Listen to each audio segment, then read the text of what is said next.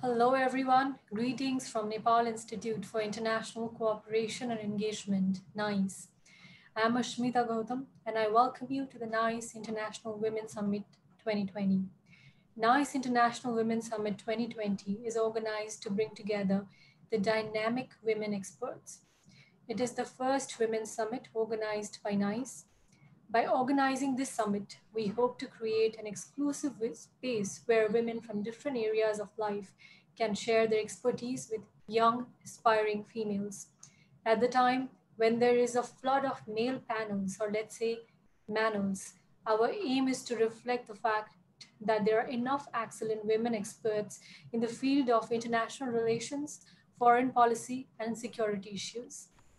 As you all know, we had around 71 experts from 12 countries, including Nepal, India, Bangladesh, Sri Lanka, Pakistan, United States, United Kingdom, Russia, Armenia, Philippines, Switzerland, and Indonesia. There are 10 sessions that took place at 2 Zoom rooms simultaneously. And this is the 10th and the last session of the summit. It will be moderated by Dr. Smruti S. Pattanaik. She is a research fellow at Manohar Parrikar Institute for Defense Studies and Analysis.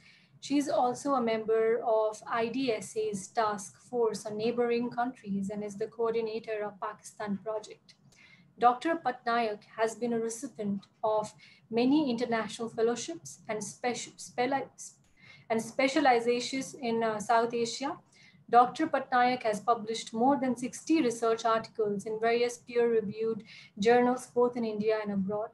Her current research project is titled as India's Response to China's Presence in South Asia, Challenges and Policy Options. Thank you. The floor is yours, ma'am. Thank you, Asmita. Thank you for that introduction. And I would like to thank Pramod and NICE for getting me to participate in this very vibrant Women Scholars Summit. Because many of the time you don't really get a platform, especially the women scholars, to present their view. So therefore, I look at this as a very great opportunity, and I would congratulate NICE for taking this initiative. Today we have around 7 speakers, and the topics are very diverse and extremely interesting, and most of them are also very, very topical. And so I would not take much time because I was told that I should give it to the speaker much. I would like to invite Dr. Namrata Goswami first, and her topic is China's grand strategy in outer space. And all of us, we know she has been working on outer space for quite some time, and it is really going to be a very interesting discussion. Namrata, over to you. Thank you, Dr. Pattanaik, and thank you, NICE and Pramod and Ashmita for inviting me and for doing such a great job. I have a PowerPoint presentation, so if you could bring that up, Ashmita.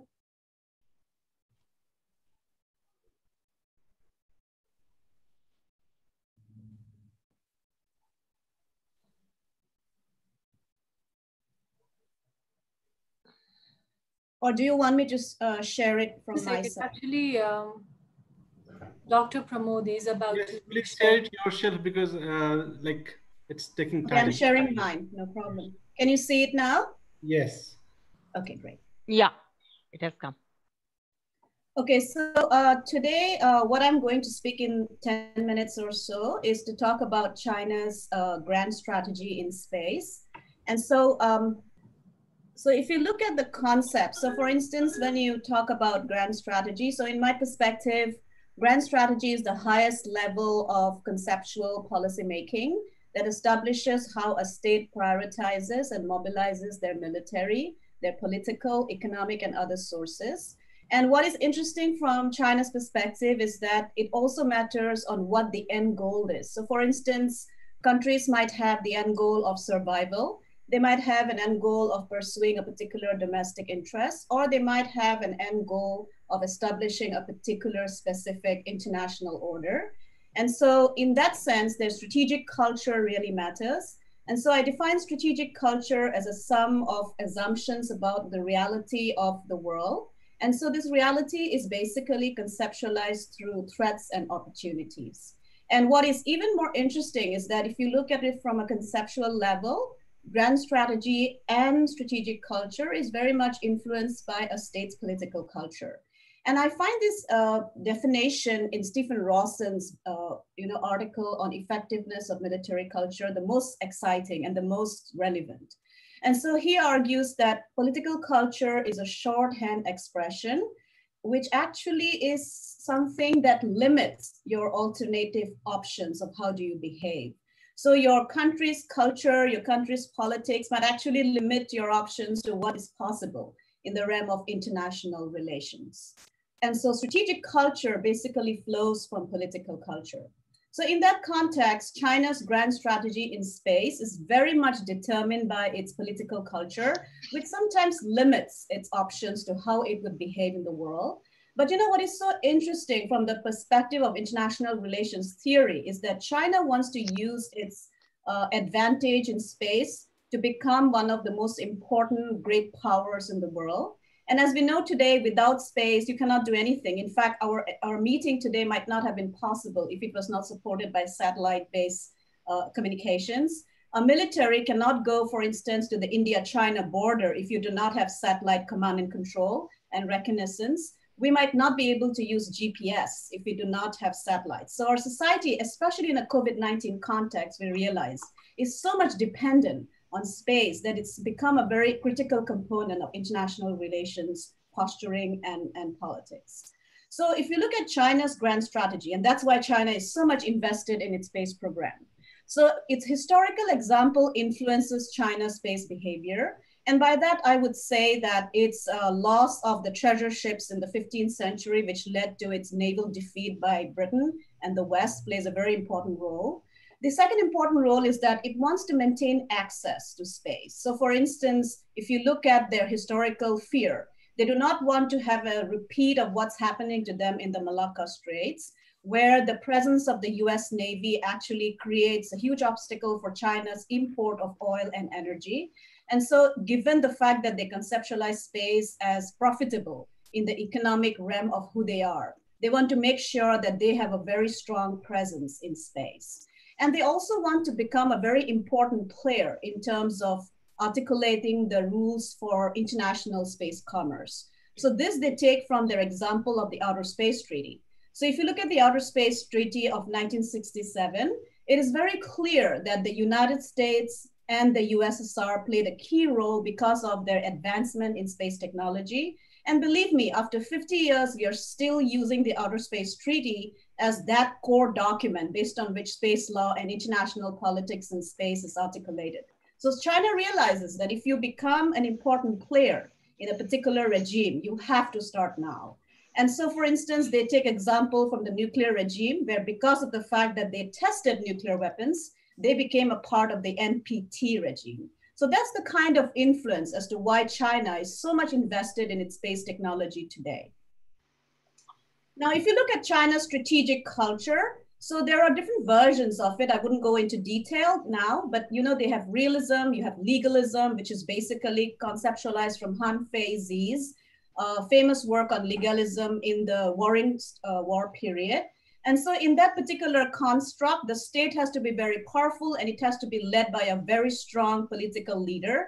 And President Xi, when he became president in 2013, basically was influenced by this particular doctrine. But they also have the concept of surface harmony. They have a concept of globalism, which they want to articulate for their space program. But there is a tension between the importance of national interests and the importance of global commons, which some of their space scientists articulate space as. So how China conceptualizes space and the resources it has is very much dependent on its historical folklore, its myth, its texts, and also its contemporary power in terms of economic and military power in the world. And so based on that, these are some of China's space capacities. What are they focusing on? First, they're focusing on possessing the capacity to send humans to low Earth orbit. They want to very much dominate cislunar space, which is the space between the Earth and the Moon. And in the next slide, I'll show you what I mean. They have invested in anti-satellite weapon. Remember what I told you in the beginning? Societies are dependent on space for almost everything. Our farmers depend on space for weather patterns. You know, our military depends on space for movement and navigation. You cannot even think of deployment in the China-India border if you do not have a good satellite command and control system. And so China has invested in an anti-satellite capability and is improving it so that it creates vulnerabilities for, say, a competitor in international politics, geopolitically. So they're investing in a permanent space station to develop permanent space capacity. They have invested in a Mars mission, and they also want to invest in deep space capacity. So if you look at their long-term goals, they are actually thinking for the next 50 years, unlike say India or the US, which thinks about the next 5 years. And I think that's because unlike the US and India, or for instance, the UK, where you have a democratic government and there is a change in political administration every 4 or 5 years, in China, President Xi and the Communist Party of China is actually there for life. And so their capability to invest in technologies like space-based solar power, lunar and asteroid mining, military space capacity is very much dependent on their ability to focus on long-term goals. And their key goal is to become the most dominant space power by 2049. So if you look at China's focus on the moon, this is why. This chart will tell you why China wants to focus on its lunar capacity. So if you look at this chart, this is the area, the moon is about 400,000 kilometers away from Earth. But if you want to access the moon, and if you want to access the strategic resources that the moon has, if you dominate this particular area, you are actually ahead. And that's what China is focusing on today. It's cislunar presence so that it does not, as I said, have to suffer from a US Space Force becoming the most important power. And the second reason is that if you launch from Earth, the gravity well of the Earth is 22 times more. That means that you need more fuel and it's very expensive to launch from Earth.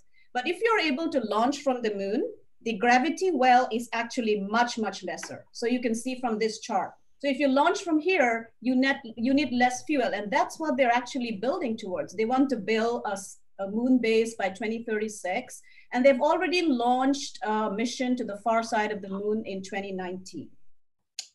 Now, I wouldn't repeat this, but one of the main leaders of their space program says that China would begin to exploit the moon-Earth space for industrial development. And you see, they also connect their space development and ambitions to the national rejuvenation of the Chinese nation. So it's very directly connected to their influence in international politics. My last few slides will talk about how they're building the capacity. So it's not just about rhetorical arguments or ambitions. They're actually investing in space capacity in the long term. So if you see this particular slide, this is about their lunar simulation base that they actually already accomplished in 2019 successfully. A few of their scientists and students stayed in a lunar-like environment for 1 year and actually developed a self-sustaining lab. And so, and this is humanity's first, exploration of actually having a cotton seed sprout on the lunar surface for long-term human settlement goals. And the Chang'e 4 carried this 3 kg bio-regenerative life support system. And so again, just again to reiterate, it's basically about low Earth orbit. It's about cislunar space and the moon. Now we know that China actually is launching to Mars. So we know India is the first Asian nation to launch an orbiter to Mars. But China actually is launching an orbiter, a lander, and a rover to Mars in their very first attempt. Of course, again, to showcase to their own people, and especially in a COVID-19 context, where the Communist Party of China is suffering from legitimacy problems, to showcase their technological prowess, and to also showcase to the US, and I'm sure their target audience is the US and India, that they are equally capable and are capable of going much further than the US and India. Now, civilian space capacity, finally, I'll say that China's space capacity is advanced. They are investing in a very heavy lift rocket. So as I said before, the most important thing for humanity to be able to go to space is their ability to launch and payload capacity. So till now, we have good capacity from Falcon 9, which is a SpaceX rocket from the US. But China is also investing in the Long March 9, which is able to take about 140 metric ton to low Earth orbit and 50 ton to space moon lunar transfer orbit. So they're actually investing in capacity and demonstrating that capacity. Now, this is of concern to international relations as we speak today, including the China-India border conflict. I don't see this kind of analysis coming out very regularly, but I think it's very critical we realize this. So China has invested heavily in military space capacity. They have ground-based laser systems, so they can actually block. An example could be US military's command and control. They can block that if they want. The Indian military's command and control, they can block that. They can block an eye looking at the Galwan Valley, for instance, and make it difficult for Indian troops to get to a particular area. And they can deploy their own missiles and their own aircrafts based on that kind of support system. And you can see that they have also established a separate People's Liberation Army Space Force in 2015 to kind of bring together the space capacities. So again, just to reiterate, they are military dominated, unlike India and the US, where their space programs are more civilian. But China's space program has come out of the People's Liberation Army and continues to be military dominated. And what is so interesting is that President Xi connects space to the Belt and Road Initiative. So for them, it is very important to use space as a diplomatic tool to create influence and to include other countries in offering their space capacity. And as we all know, the Baidu navigation system is independent now, and that's actually a big deal. So if you want to have influence in international politics today, it's very important for you to have independent command and control and independent navigation system. And in May 2020, China accomplished that goal by launching the 55th satellite of their own that established a completely independent command and control. So now they are not dependent on a US GPS. They have their own navigation system for their own society and their own military. Nami, so, quick. Yeah, just in a minute. And so they also are investing in a new space capacity. So unlike the US, they have very accomplished new space organizations, which are not state funded. But I would caveat that by saying that some of China's new space agencies have huge state funding. And so some of the scenarios for conflict, I would say, is that if you think about an area on the moon, for instance, the South Pole, where India tried to land as well. If China goes there first, which is part of their strategic culture that first presence really matters, they might actually establish a zone of non-interference. And then you might then have to take permission from them to land in a particular area. And so the problem is that we still do not have space law that actually offers us a dispute resolution mechanism. So finally, I would say that for China, space is a very important part of their grand strategy and their international relations identity. They are investing in space like no other country. They're investing in very long-term space technologies. They want to use their space capacity to become an important player by 2049. And I think from my perspective, given the fact that I look at strategic futures, the reason I want to study this particular area is that when I looked at China's past deadlines for their space goals, to include the landing on the far side of the moon, they actually accomplished every single space goal they set 10 years back on time. And that's, I think I'll end with that and tell you that it's really critical and significant. We realize how much they're investing in space in terms of their international identity as a great power. So Smruti, I'll end there and thank you. Thank you, Namrata. I think it was a very, very interesting presentation on a topic which not many people know about. And when China's, is emerging as a global power, and many also think that it is going to replace United States in the future. Of course, it is something which one is debating. I think technology plays a very significant role. And that is where probably till now, United States has scored much more, in terms of technology. But China coming to the space probably will open up, much more. There is this talk about whether it will lead to a kind of militarization of outer space. Those kind of debates are coming in. But we'll get into all those perhaps during the Q&A. And as the organizer says, we have to complete the presentation first. Second presenter is Shubhra Chaturvedi. She is a research fellow in NIICE and she is going to speak on India's rise as a global power in the post-COVID-19 era, prospects in a nuclear neighborhood. Over to you, Shubhra. Hi, everyone. I'm sorry for the delay, some technical glitch. I'm really sorry. So I'm going to discuss the rise of Indian state as a global power in the post-COVID-19 scenario, looking at the nuclear neighborhood and the dynamics that is really important to keep in mind right now. The reasons behind taking this topic are: one, India is one of the strongest links between the Western countries and South Asia, more so in the current mood when the attempts are to contain or check China. Secondly, the current nuclear norms order seems very rickety. The talks between, sorry, there are requests coming to me. I'm sorry, there are requests coming to me. Anyways, the talks between the United States and Russia that were held on 22nd June to discuss the future prospects of arms control and nuclear disarmament did not have anything conclusive or substantial to convey. There are, of course, going to be follow-up meetings, but the New START treaty is going to expire in February 2021. So in the current scenario, what are the factors that can make place for India amongst other potential candidates? First, the dismal situation of nuclear norms order. Soon after the advent of nuclear weapons, there was a tussle between the custodians of nuclear weapons technology who wanted to sort of build a mechanism or an infrastructure to prevent the horizontal proliferation. A major challenge in that was that though the intentions were the same, there was a mutual lack of trust. There was no confidence between United States and the then Soviet Union. So there was a constant looking for exceptionalism by both the superpowers, whether it was the Baruch plan of 1940s, the Atoms for Peace program, or if you look at the recent examples, the American withdrawal from the Open Skies Treaty, the Russian release of its policy paper, which suddenly emphasizes on the importance of deterrence.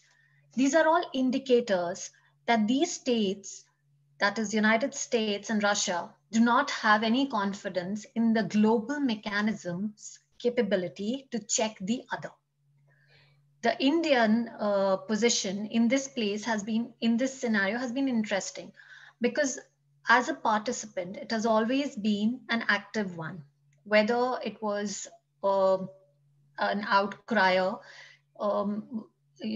kind of talking against the discriminations, the nuclear apartheid that existed, whether it was the critique or whether now that it's an advocate of the nuclear disarmament.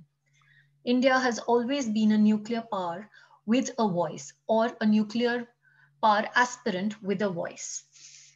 The second interesting development has been the talks of nuclear tests, which have led to a sort of uneasiness.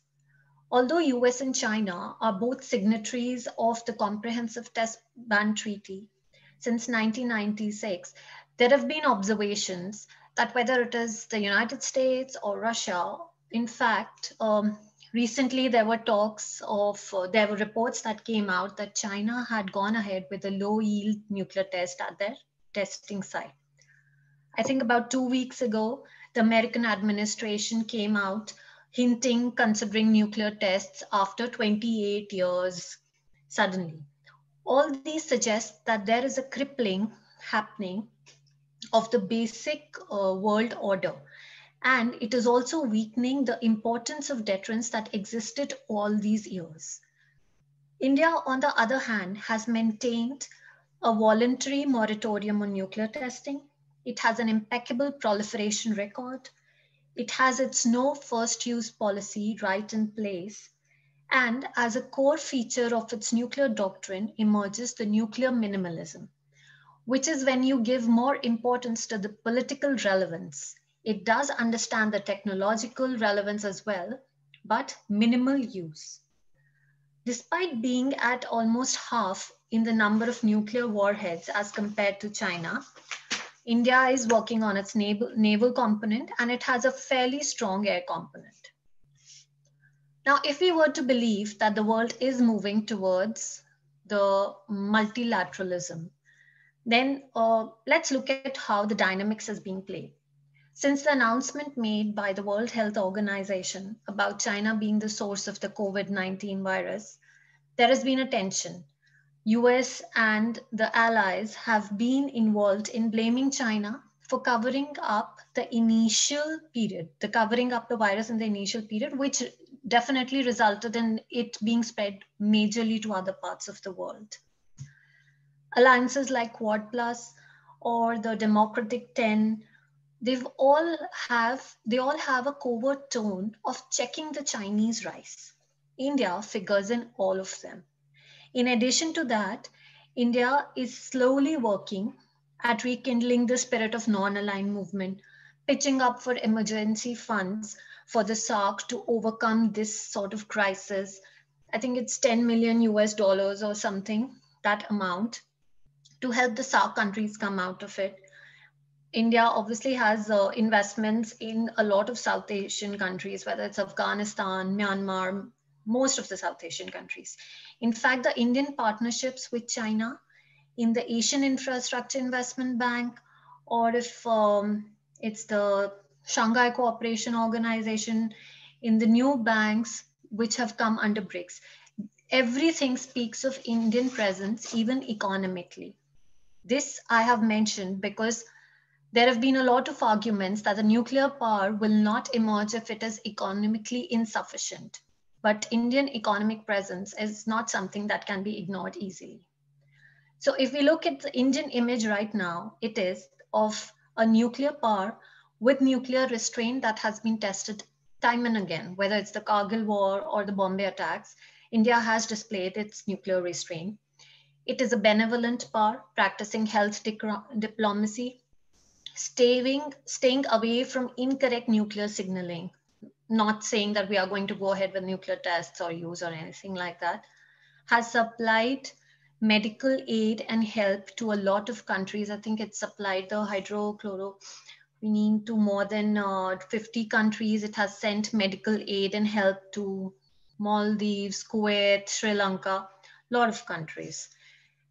And all this has happened in the midst of situations like a standoff, a border standoff with China. So the rationality is still in its place. Yet realistically, there are many challenges.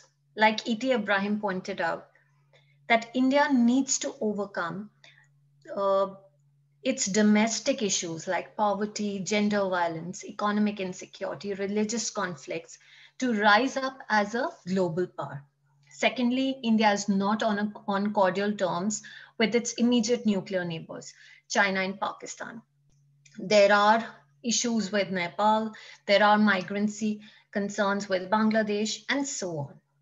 Despite all the applause, the Indian policy of no first use has often been criticized as being just a tool for hypocrisy or a very calculative strategy of dual behavior. Moreover, the Indian nuclear doctrine does have exceptions when that NFU can be overlooked. Most importantly, India enjoyed a sort of nuclear exceptionalism. It may be because of its impeccable proliferation record, but still, because of that exceptionalism, it became a precedent for other states to follow up and demand more things. In fact, when India signed the deal with America, there were a lot of cries of discrimination from China as well as Pakistan. So what is the verdict then? I think in a tussle between nuclear responsibility versus nuclear capability, responsibility will prevail. India has come out of its soft state syndrome, which according to the former Foreign Secretary Nirupama Rao, was a result of the unwillingness to act firmly. The Balakot strike and the official statement which was issued by the Indian government were evidence of a change in the Indian policy. Not anymore India did not continue to sort of divulge around issues, but gave a proper statement that yes, this was condemned.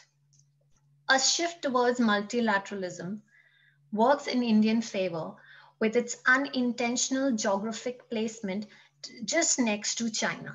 Its nuclear capability works as a deterrence as well as a confidence booster for the Western countries. The current scenario, when the American leadership is being questioned, translates to US reaching out to its allies, especially till November. The elections are due in November. India is in a great place for that. The Indian democratic model is also, although it's open for discussion how democratic it is, but it is an asset in the current scenario. In conclusion, India has literally emerged as the avenger for America to recapture its image. Its belief in independence and sovereignty and its right decisions at the right time will work in its favor, and India will emerge as a global power in the post-COVID-19, considering the relevance of deterrence that is emerging now. Thank you.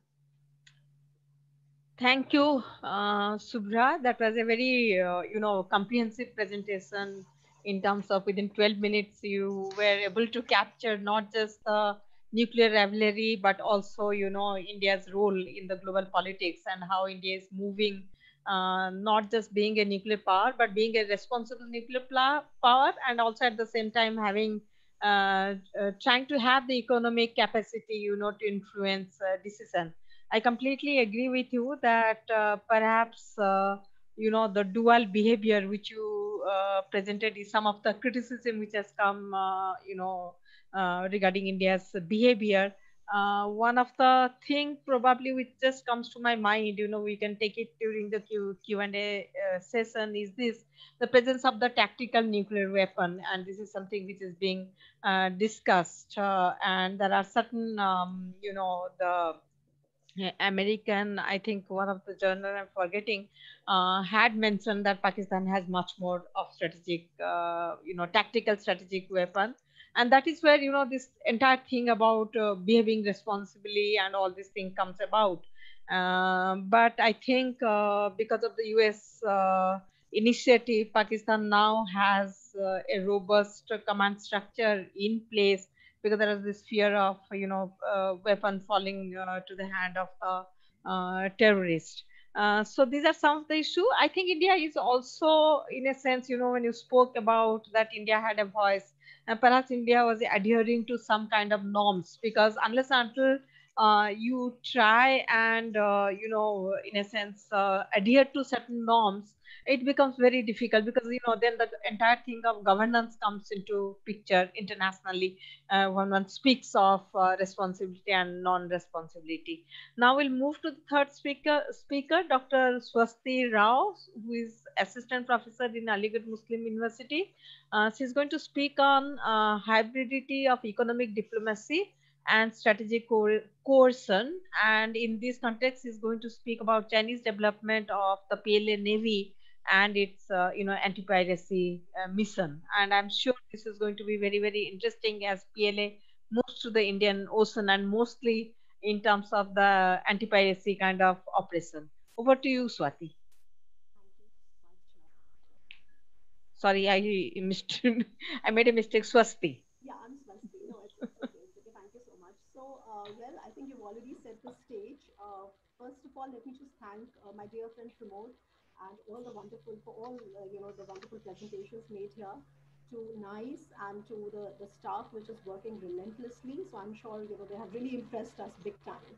So with that, yes, I am going to be talking about, the plan's modernization. And why am I doing this now? Is that because what we've realized is that you know we need to understand China better. So all these efforts that were being made, by our policymakers, somewhere are now being criticized that we do not understand China, well enough. Which is that China is not really adhering to any established rules of the game.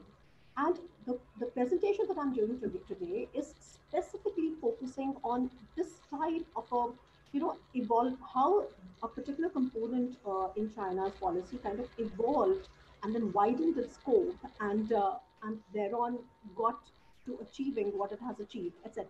So it has all come from this frustration that we need to understand China better. So, like I said, so no big power in the run-up to the top slot of a global hegemon adheres to the established rules of engagement. They create their own rules. And it is up to the rest of the world to then decode what those rules are, how they get developed, how they are executed, and what they exactly wish to achieve. Often, when talking about China, this out of the box thinking is what is absolutely the need of the hour. So that we, whether while developing our policies or whether during academic research, can look through what benefit is to be given to China. And this becomes easier in the light of the obscure hints that China drops all over the world. So, what I'm presenting today becomes all the more important in the light of how adeptly and discreetly China ventures into the grey overlapping zones as and when required to engage with the choke points problems they have and various other challenges and preparations regarding their BRI expansion. The background to this thing is that far from what the Chinese might like us to believe, they are a fairly disturbed nation under a totalitarian CCP rule. And the difficulties faced by the communist ideology in China have constrained the CCP to base their legitimacy in the twin pillars of economic performance and nationalism. So, well, it's great that I am kind of addressing such an erudite audience who are pretty much, in know-how of the Chinese nitty-gritties. So I can directly come to the main point of my argument, which is that so that now that we know that economic performance is a matter of regime survival for China, so then let me take you to an interesting but an obscure correlation between this desideratum and the modernization of the plan. So today I thought of focusing on this intertwining of Chinese Navy modernization with economic factors. And while it is pretty obvious, but how they went about it is where the interesting bit lies. So like I said, that it's pretty clear that they did that and they wanted to protect their economic interests abroad, but not in the way that we might think it works. So at different platforms, while discussing China, China is all over the place these days. I have made the argument that China is the champion of the proxy. And it is this nature that I'm interested in bringing to light here today. So, what is the most important component that counts for 90% of China's imports and exports, which ensure their economic development? The answer is their maritime commerce. And in addition to this, Chinese economic growth heavily relies on imported natural resources, especially oil, and this dependence is likely to keep increasing. And therefore, we have all this phenomena of Chinese economic imperialism in Africa, etc. So hence, it is the security of the locks, which is the sea lines of communication, which provide access to Europe and to the Middle East, which has become very crucial in ensuring China's development. But the problem with the locks is the number of choke points, like we all know. That has made Beijing very concerned about the security of its uninterrupted flow of energy, ore, and food. Protection of the choke point is where the Chinese economic vulnerability lies. And that has been a subject of credible research in recent times. So in this context, PLAN, then, the People's Liberation Army Navy, has positioned itself as the protector of Chinese economy.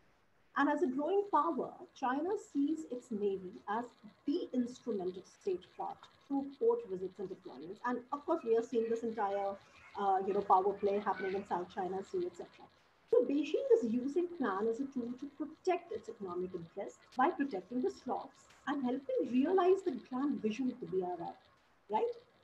The question is, how and under what pretext has the Chinese modernized their plan?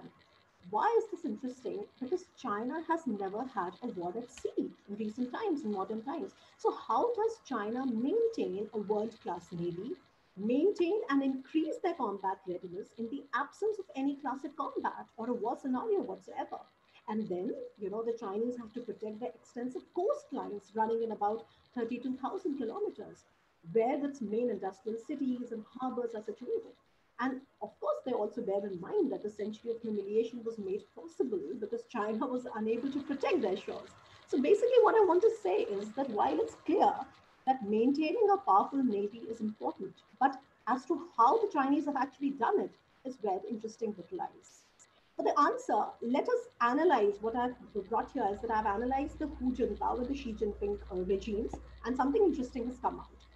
Now, in the Hu Jintao period, two main characteristics could be seen.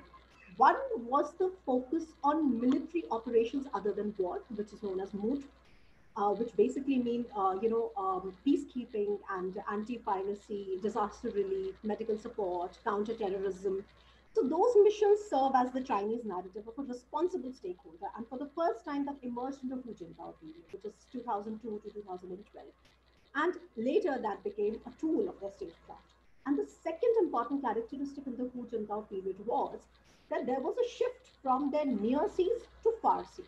So, in short, basically, it means the evolution of the modernization of the plan in achieving and enhancing blue water capabilities with the clear intention of having overseas bases. So, China acquiring these overseas bases is not a surprise because as early as 2000 and 2010, scholars were suggesting working that the Chinese intentions of building up a blue water navy would be culminating in the acquisition of overseas bases, right?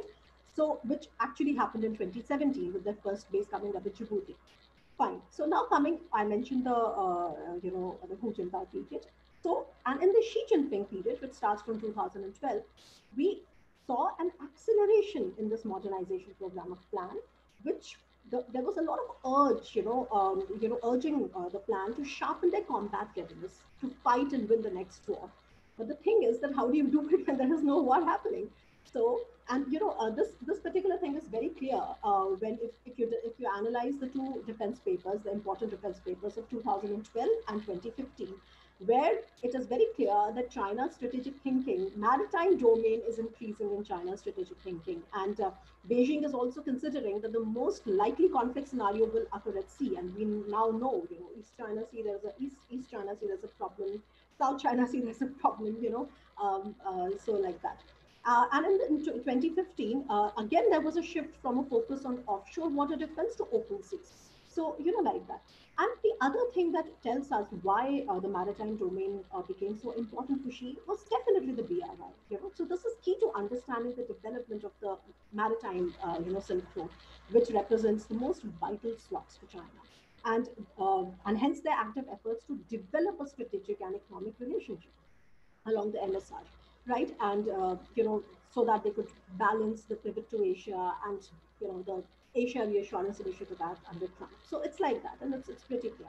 Now, let me explain as to how anti-piracy mission has helped India above, and there's great work done by Andrew Erickson, and the book is out there, so it's great. It's very interesting. So from there, we get to see that anti-piracy operations have, especially in the Horn of Africa, off the coast of Somalia, is where this entire thing starts to unfold. Because in Somalia, in the background of a lack of a stable government, piracy started to develop, in the early 2000s. So much so that the United Nations Security Council adopted a resolution in June of 2008.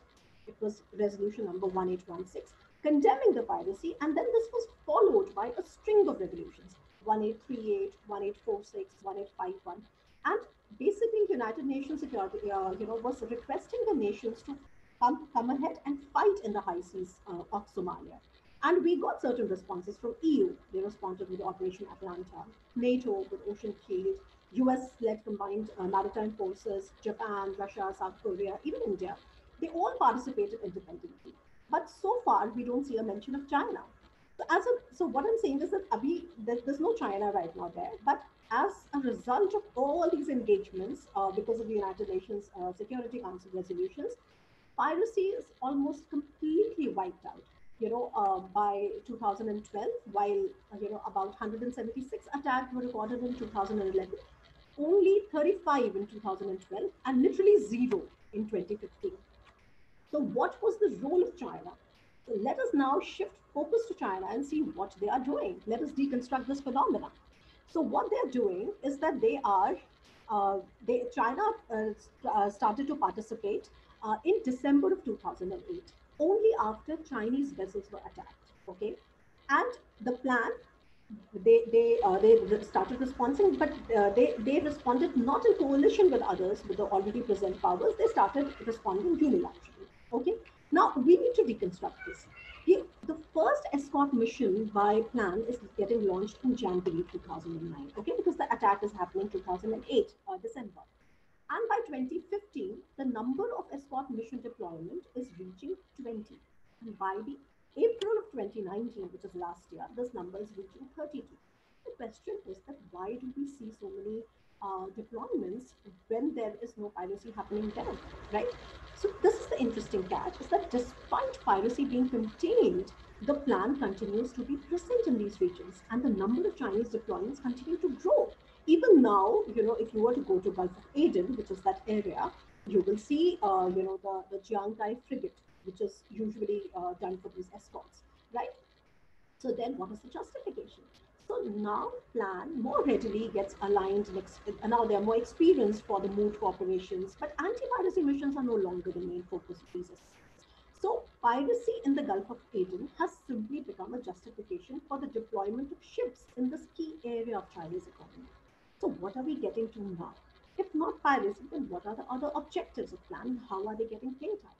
So, you'll get about 3-4 main objectives of, plan's presence there. So one thing is that a lot of scholars have compared this anti-piracy mission in terms of a springboard for China to expand their maritime security operations.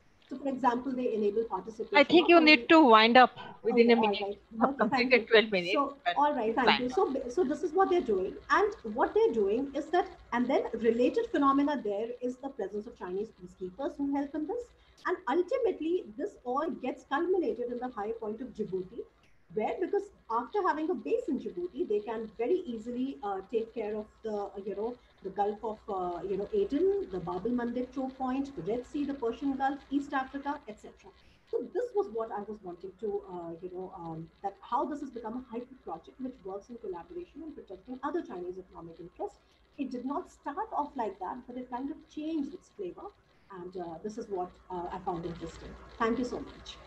Thank you, Dr. Swasti, and it was very, very interesting presentation in terms of the manner in which the plan has expanded its, its operation from not being, just being a brown water navy. It has moved to be a blue water navy, has acquired bases, and there is this talk about, about the string of pearls, which one often keep on hearing. Of course, China has acquired the capacity of out of area operation, because I think unless until you have that capacity, it's very difficult to move out from your shore and do the kind of operation which is doing. Of course, the new thing which is has come about, and many of the navies are engaged in is the humanitarian assistance and disaster relief. And that has become a major thing, including, of course, the anti-piracy, as you said, has almost stopped. Very interesting presentation, and thank you so much. Let us move to our fourth speaker, Dr. Jivanta. She's teaching in Dublin University in Dublin, and she's going to speak on very, very current topic, that is India's ongoing border dispute with China and domestic and international compulsion, and very timely and very topical. And looking forward to listen to you, Jivanta. Over to you. Okay. Thank you very much, Dr. Pattanaik, and also to the organizers and to all the colleagues who are present. It's a pleasure to be part of this. So yes, I guess some of you might ask why take on this topic, especially as it's currently unfolding still before our eyes with all the negotiations that are still going on to, oh, thank you for putting up the presentation. It's just a short PowerPoint. But given that the crisis is still in the process of disengagement, it hasn't even reached the phase of de-escalation. But I think when you study, and I teach Indian foreign policy, India-China relations is probably the most complicated, difficult question to discuss theoretically as well as empirically. Of course, the other relationships in the region are equally complicated and important, but I feel often that a lot more attention has been given to, say, for example, the India-Pakistan conflict from a theoretical and sort of foreign policy studies perspective. Whereas the India-China question often gets submerged within bigger issues of the ongoing civilizational rivalry, a big geopolitical rivalry, the great power competition. And it kind of tends to overlook perhaps a more foreign policy making perspective on very specific issues. And probably the border is, of course, in my view, one of the biggest issues then to take issue with. And one of the most fascinating aspects of foreign policy in the region and of India. Now, in the literature, the border tends to get described or analyzed in many different ways, either as part of the problem between India and China or as a symptom of the overall rivalry between India and China. But I think it's also interesting to look at it as an instrument itself of the policies on both sides towards each other. So just in preparing for this, and this is probably quite rudimentary, I was just brainstorming as to what makes this such a fascinating case study. I mean, first of all, we've had negotiations going on since 1981. And even though some innovative ideas seem to come up occasionally, it just doesn't seem to go anywhere in terms of actually talking seriously about resolving the border problem. And the problem is that it's not just about, it's about significant pieces of territory, I mean, huge pieces of territory, and it's about delineating a boundary. So it hasn't even reached the point where the two sides actually agree on where, on certain sectors, where the boundary actually is. So, I mean, that's a major step to get to before you can actually then reach the process of discussing the border. And then just following the media in the recent phase with the tragic developments in the Galwan Valley and in Ladakh, I think often there is a confusion, right, to equate the LAC with the LOC. So people just think it's the same situation. And the ambiguity that exists on the ground with the LAC, especially in the Western sector where the recent events took place, is just so ambiguous that I think that needs to be emphasized much more. I mean, the LOC emerged from a ceasefire that was negotiated by the UN. It was designated on paper at the Shimla Agreement. It's been delineated on a map, which has been exchanged and signed by the both sides. And none of that has actually happened with regards to the LAC. I would say as the LAC as a whole, but specifically also mostly on the Western sector, which is one of the most disputed sectors. The other difference between the LOC and the LAC is, of course, that the border between India and China is not physically manned constantly. So it has these moving physical markers, which also then generate confusion as to where forces are at a particular time and have they actually intruded or not. And then it just boils down to the mind-boggling fact. And of course, to this audience, that might not be so surprising. They might all be aware of that. But when I speak to Europeans or when I speak to students here, the fact that China considers the border to be 2,000 kilometers. India considers the border to be 3,488 kilometers. That's a huge discrepancy. So there's a huge 1,488 kilometers that is under dispute and is not figuring in each other's discussions. And that is where Aksai Chin, of course, comes in and where the recent standoff and casualties have taken place. Now, the other interesting thing, of course, about the whole discussion is that the border has been enmeshed with state building and security interests right from the start. My own more rather earlier research was on the Panchashila agreement. And I mean, that highlights perfectly how deeply integrated state building was with foreign policy in the early 50s, both on India's side and on China's side, and the contradictions that emerged as a result of being a post-colonial state that inherited colonial boundaries and how to resolve that inherent contradiction. So not to take sides, as that's a huge quagmire in itself, as who was to blame for, say, Hindi Chini Bhai Bhai, the 54 agreement, the 62 war, who is to take credit, who's to be blamed. But the point is that both India and China interpreted their borders in very particular ways due to their state building agendas.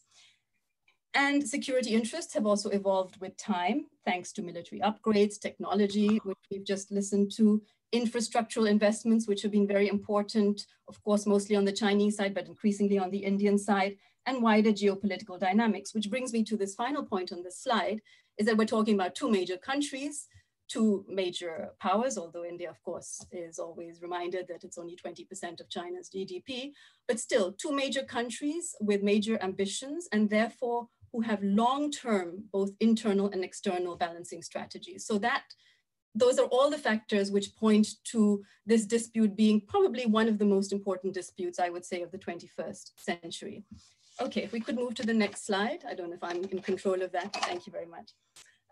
So then if one comes to the current developments, again, it's an evolving situation, but I think there are various aspects which come out which have probably surprised everybody. I mean, whether it's the strategic analysts, whether it's the academics, whether it's the general public. And I think it's honed people's attention onto what is at stake and what are the problems in resolving this dispute. So first of all, the timing, which I think everyone is still discussing as to what was the reasons for these, oh, sorry, if you could stay on the previous slide, what was the reasons for this outbreak to happen at this particular moment in time, considering that both countries have been going through a very difficult time with COVID-19. And then interestingly, the fact that this outbreak of violence happened despite ongoing talks and meetings. So there were discussions, I mean, the scuffles, the standoffs occurred in early May, and there were diplomatic consultations, there were military officer meetings, there was a senior corps commander level meeting on June the 6th, and even a consensus that was reached on the June 6th meeting. And nevertheless, this set of events then escalated into what was brutal violence in mid-June. So this incongruence is also extremely puzzling as to how did it get out of control despite these talks going on. Then I think the other interesting thing that is coming out as we witness this process is the complex, and somehow I don't feel it was as much in the spotlight with past border incidents, this complex process of disengagement leading on to de-escalation. So we see now that it's a very tricky process involving multiple levels and different actors to try and get disengagement happening on the ground, which then has to be verified. And de-escalation comes at a later stage. I think we all assume that we've reached a standoff and then we move to de-escalation, but we're actually still in quite a tricky phase before we even get to de-escalation. And so the final point on this slide is that from my point of view, sorry, we'll lead into this final slide, is that we definitely see an assertiveness in India's position. And I think the assertiveness is evident in India's stance it has taken on the negotiations in the last couple of weeks, that it wants a return to the April status quo before this situation escalated. So in terms of where the positions will be agreed upon and the disengagement in the various position points.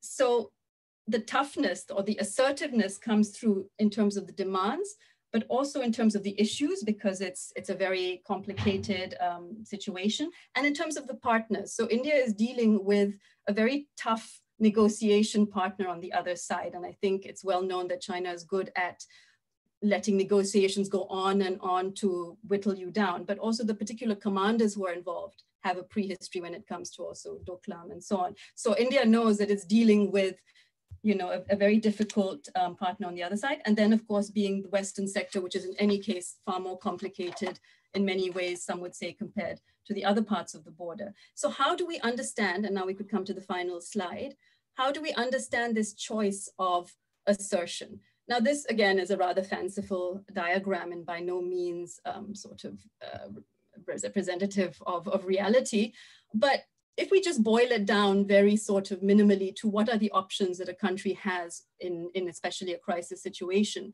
And I think we could see that at different points in the way India has dealt with the border tensions, going from appeasement to assertion. And in some ways, some might say an aggressive position, say in the 1962 with the forward policy. So to understand this decision or this choice, let's not forget it's a choice to take an assertive position. this diagram might be helpful in terms of looking at the different variables and levels at stake. So of course we have the decision maker at the heart of it all, who's the mediator between the domestic and the international level. And there, of course, we have the BJP and the Narendra Modi factor and the abrogation of Article 370, which had implications for the creation of Ladakh and therefore on the border. But interestingly, I think the diagram can also remind us that this is not a linear process. So when we think about the current incident in terms of the bigger picture of the history of this problem, it's not a linear process. It's a non-linear process, and partly because, if you can see at the bottom of the diagram, this idea of a feedback loop. So every incident feeds back into this process with then a certain memory, a certain learning, maybe a disintegration or a institutionalization of trust. And then the other thing perhaps that the diagram helps keep in mind is that we have a path dependency effect working through history and memory, but also contingency effects with things that are changing constantly in terms of the international as well as domestic context. So finally, just to come to a conclusion, I would also like to put forward the fact that ambiguity has been a very useful tactic or strategy for both India and China on the border. It has served maybe both sides' purposes to keep the border ambiguous. I mean, India also has not put forward an official map, say, of its claims on certain parts of the LACs. So there's also a reasoning behind that. And for China, I think it's also been quite convenient to let this problem simmer as opposed to resolve it. But as I've already mentioned, in this current situation, India has shown a certain firmness and assertiveness. And I think if we use this diagram to contextualize the current case in relation to all the past cases, one could then discuss this assertiveness, which might have been there in the past, but I think the difference now is that it's backed up by a coordinated and coherent strategy, both at the domestic and the international and the institutional level, which brings in an interesting qualitative and quantitative difference in the way India is responding currently. So finally, I would put forward the point that the border, in all the analyses one makes of India-China relations, has to be put at the forefront of this relationship. I think there was, in a lot of the agreements signed between these two countries, a concerted effort to put the border, in fact, on the back burner and get on with other things. But I mean, the fact that this is a big border and a hugely contested, I mean, they don't even agree on what the LAC is in some sectors, means that it cannot be sidelined or overlooked, especially after what we've seen recently. So I'll end there. Thank you very much.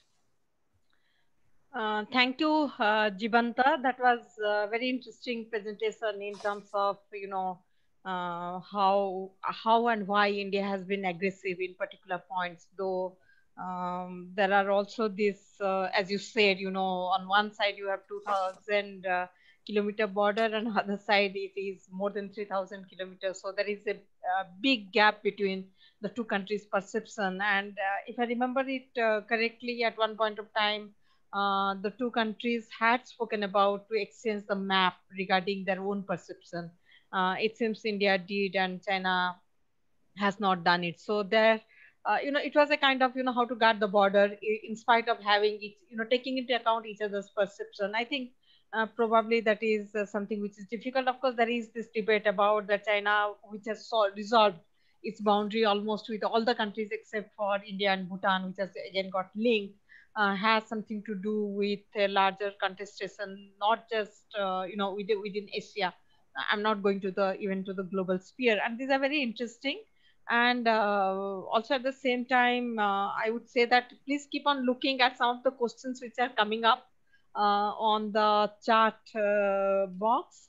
Though I'm also taking note. Now let us move to the next speaker, Dr. Bagisha Suman, who is assistant professor in Magadh University, and she's going to speak on international development discourse, historical evolution and trajectory for the new global order.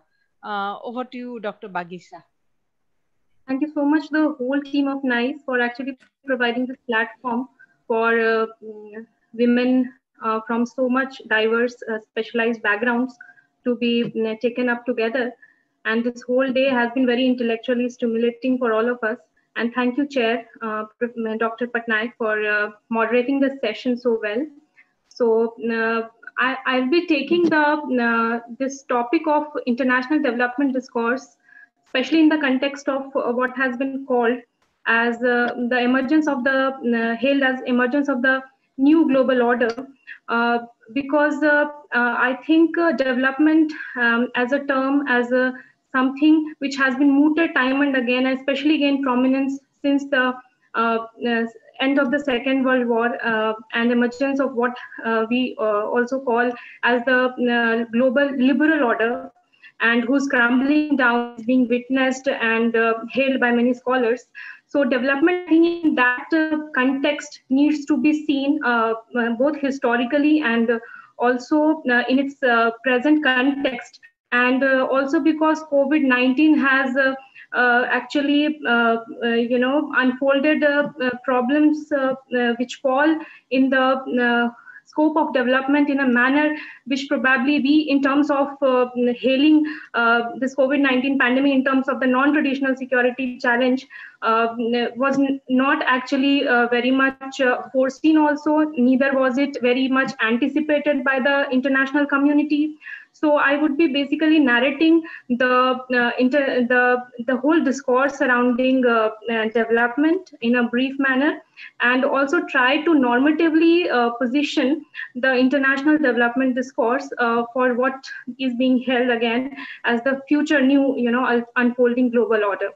So I'll start. In the unprecedented times the world is witnessing in terms of its embroilment into the global pandemic COVID-19 for more than 4 months now, and having not been able to come up with a foreseeable end to this devastating phenomenon is just the immediate concern or goal the whole world is aspiring to achieve. The umpteen kinds of distresses that have resurfaced in these times of mounting excruciation for the whole humanity is for everyone to see, be it the loss of livelihoods, surging unemployment, problem of migrant laborers, and all this being the tip of the iceberg in what is being already accepted as the greatest economic downturn for the world since the Great Depression 1929, and featuring as the mounting challenges of development across the world. While the Great Depression 1929 had become the intellectual plank to the world in terms of the embedded liberal order, a term given by John Ruggie, that was sought afterwards and has ever since time and again been negotiated, slumped backwards in the hands of neocons and renegotiated. This pendulum of policies has never been bereft of the politics surrounding the global world order, which had been named as the liberal international order. The cry for whose crumbling has been at the centerpiece of academic discourse for almost a decade now, more emphatically being pronounced by the Brexit and Trumpian arrival on the international scene. In the backdrop of all this paper aspires to unfold two important debates surrounding the word development. First, to situate the international development discourse across the winding trajectory of its existence and assertion. Secondly, to correlate the international development discourse with the international political climate and global order. And lastly, based on the historical and correlational aspects of international development discourse, this paper will try to navigate as to what is in store for this ever-relevant development for the humans at this important juncture of history, based on its historical and correlational abidingness with the ensuing global order. Development as a word conjures up images of progress, positive change, upward social and economic, much more, which we use this word to suit our purpose in everyday life. While studying development within the discipline of international politics, it becomes all the more interesting owing to the inevitability of the study of the international circumstances which led to the emergence of development as a field of inquiry. In fact, as Professor Jayati Ghosh has remarked very well, development is not and cannot be a simple technocratic or apolitical process. Rather, it is one that relies on and is characterized by changes in income and asset distribution, and therefore depends critically on national and international political global economic configurations.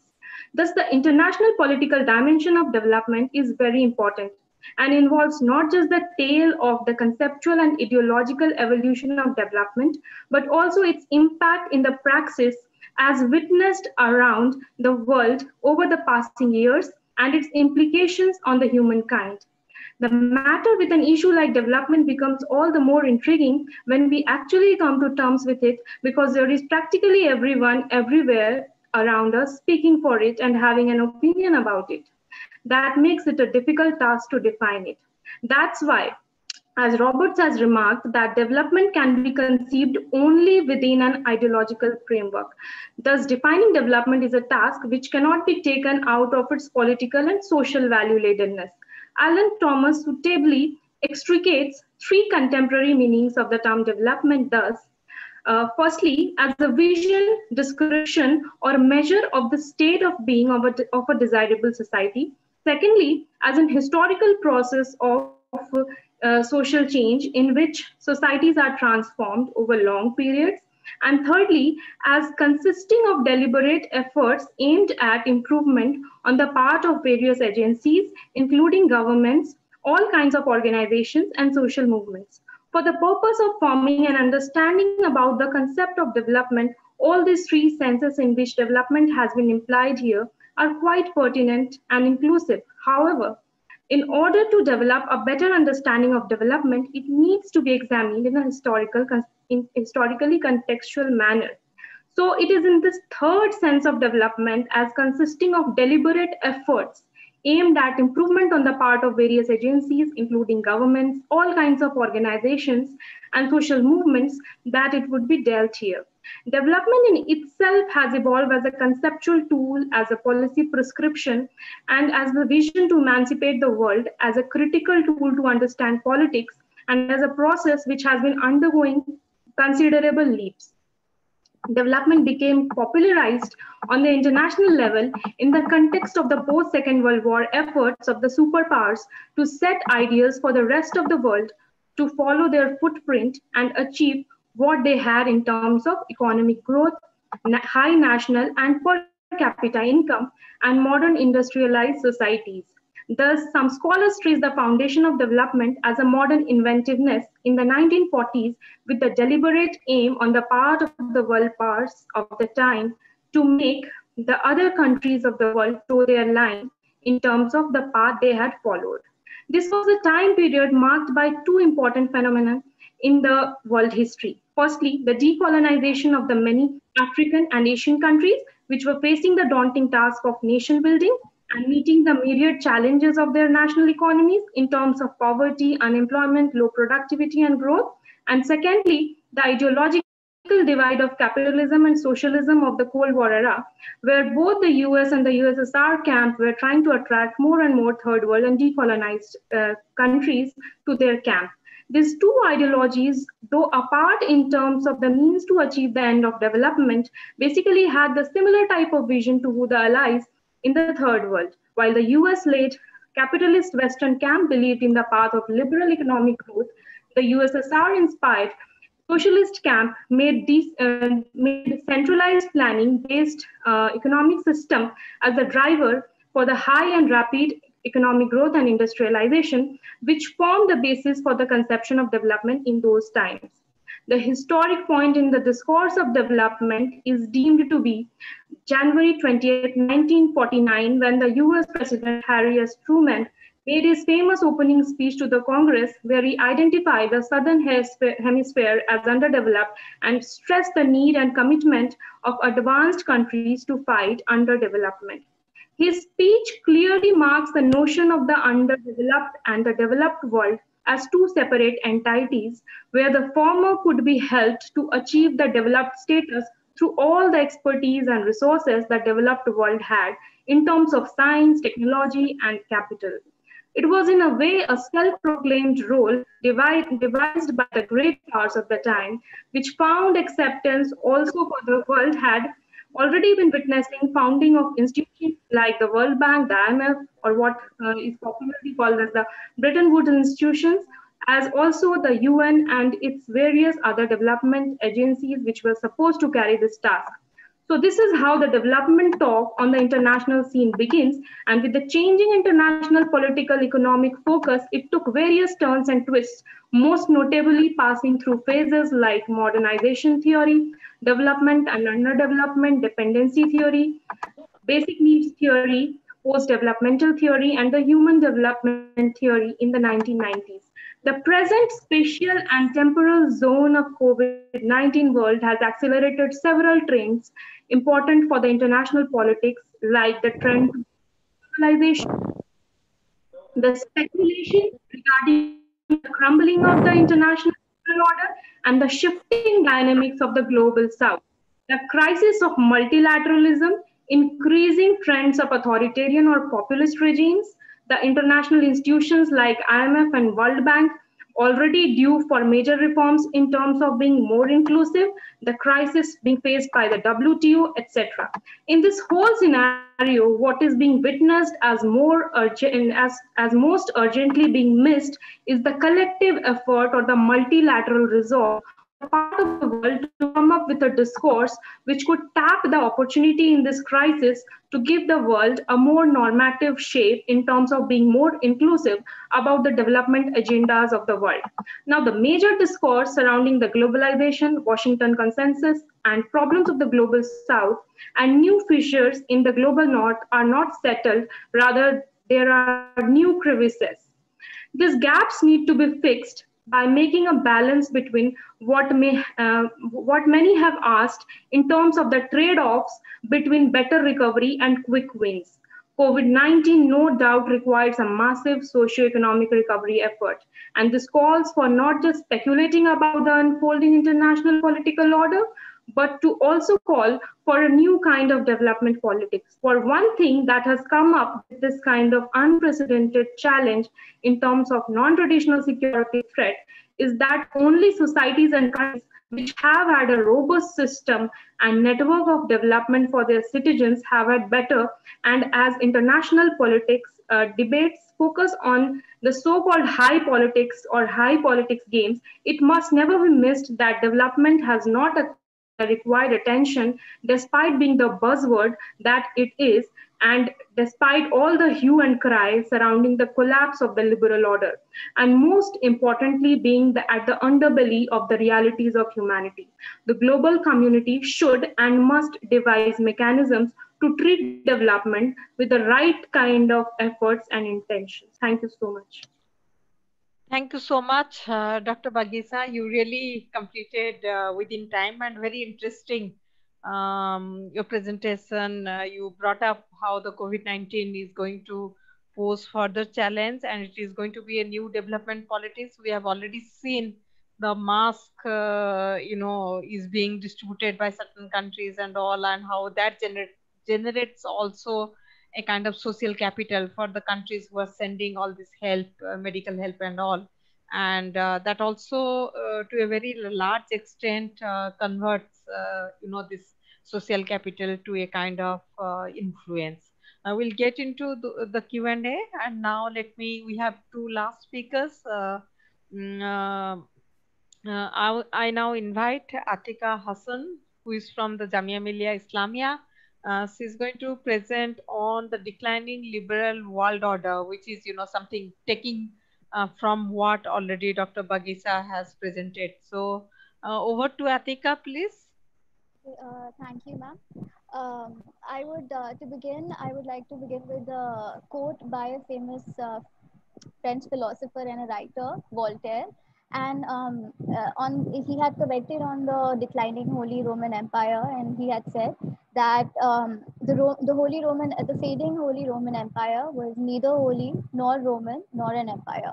And today, some 2.5 centuries later, the problem, to paraphrase Voltaire, is that the fading liberal world order is also neither liberal nor worldwide, and nor is it orderly. So I would briefly explain the idea behind liberal order. So the liberal world order was built on the principles of openness and rule-based systems, reforms like liberal democracy, multilateral institutions, economic liberalism, security, order, peaceful cooperation, all fell under this umbrella concept. It introduced the world with an amorphous idea of global governance, establishing institutions through which the world was to be governed. And fearing a repeat of the world wars, its purpose was to keep nations in check and to perpetually promote world peace. Uh, Scholars like John Mearsheimer argue that the liberal order reached its peak around the year 2004, following which the world observed a liberal upheaval. And the whole the world witnessed its 2007 or 2008 financial crisis. The whole Middle Eastern region went into chaos, and the more recent events of US exiting from the withdrawal from the Paris Agreement in 2017, or US's exit from Afghanistan, after 19 long years of military deployment, and eventually passing on the battalion to Taliban, the very organization it had went to fend off, and the most recent one, which is obviously the withdrawal, with its withdrawal from the WHO, and all these instances are sort of examples and point towards the decline to the very tenets of the liberal order. According to Mearsheimer, the liberal world order contained the seeds of its destruction from the very beginning. So it was bound to fail because the policies on which it was built were deeply flawed.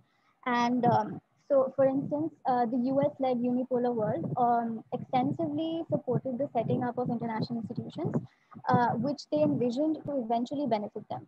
Now, the states were motivated to join these organizations where they would have to follow the rules set up by these great powers. So, for example, the USA and the USSR cooperated in setting up of the NPT agreement. Now, the aim of the powers was to prevent any other nation from developing these weapons, which could obviously pose a threat to their own national security in the future.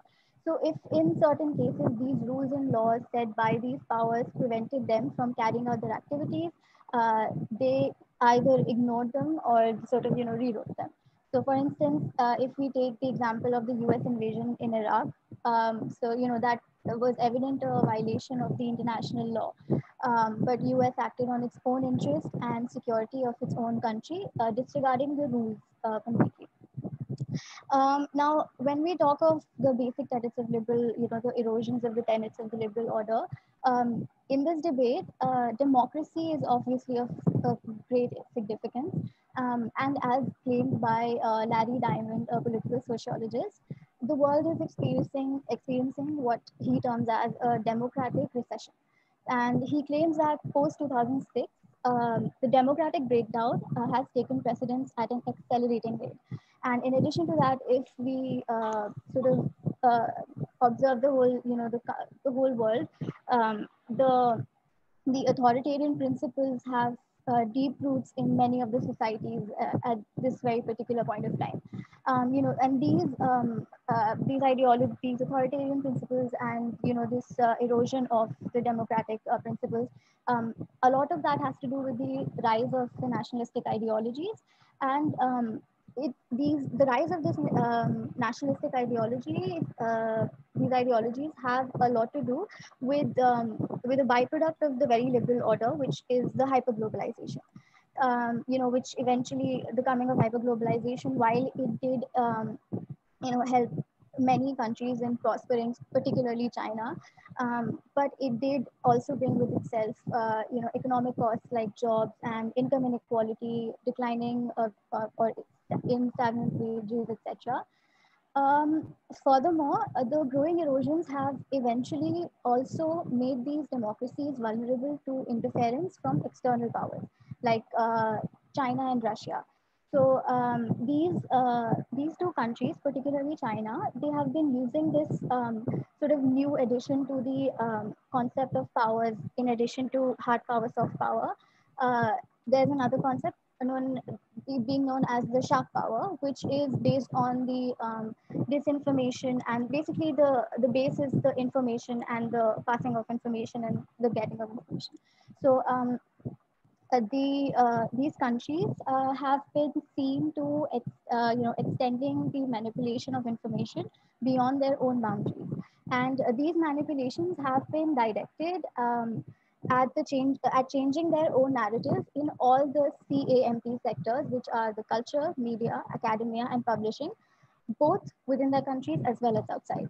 So, for example, very recent examples are so China had threatened several academic journals like Springer and Cambridge University Press for removing certain, sensitive articles that were related to Taiwan or Tibet. And the threat was given in the sense that, if they do not remove those articles, then China will stop their scholars from browsing through these particular journals. Um, and all of these points and tenets and the examples that I've given above, they point to this continuous downfall of a liberal world order. And although some scholars do proclaim that what we are witnessing is it is a breakdown, but it is more to do with with the transformation of a liberal order into a more inclusive and a more broader concept. Although this idea was pre-COVID time, so it's still a debate as to whether this is really a possibility post-COVID or not. But there are certain scholars who do claim that there is a possibility for because it's a fact that the liberal order is in decline at a very fast rate. But China is evidently a major player, and with its influence spanning in major directions, in many directions. However, some scholars who, some do claim, China becoming this overpowering US, which is not really a realistic possibility as of such. Because as Noam Chomsky also had mentioned in his webinar on the world order, he had said that China overpowering US, that's not really a possibility as of yet, because in terms of resources, economy, and pretty much military and all those things, US still is at par with it. But yes, it is true that US's position as a hegemon is definitely under threat, and it definitely might not be a hegemon for so long, which is why the possibility of a multipolar world is more realistic sort of solution to how this world order is really going to pan out. There is a possibility for a more cooperative order, although there is also a possibility, with the highly advanced technologies and surveillance system, there is a possibility that the world might become, more armed with, less consideration for human rights and authoritarianism, which actually is what's happening at this point of time. But, this COVID, if nothing else, it has, taught us that the world is really interconnected and everything is, connected with each other, be it climate change affecting, loss of jobs, or just everything in this world is connected, and every country in a way is connected. So decisions of these, the concept of this interdependence is of high, importance. And so, the United States may no longer be the whole world's superpower, but its influence also, its influence was never really premised on the power alone. As I mentioned, there was the idea of soft power, and there were other sets of ideas and institutional frameworks for mutual gain. So, the chaos of pandemic is only, it has really highlighted and exposed the very pre-existing threats which already existed in the world to the liberal order.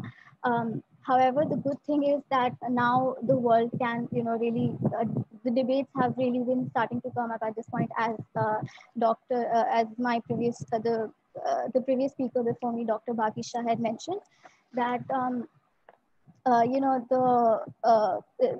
it's really starting to bring about, and the debates have started to come as of now because of the very notion of pandemic. So to end, as a solution, it's still hard to say, as a prediction, it's still a difficult task to say whether what direction the world is really going to take post-COVID, because there are chances that there might be a second wave, as has come in many countries.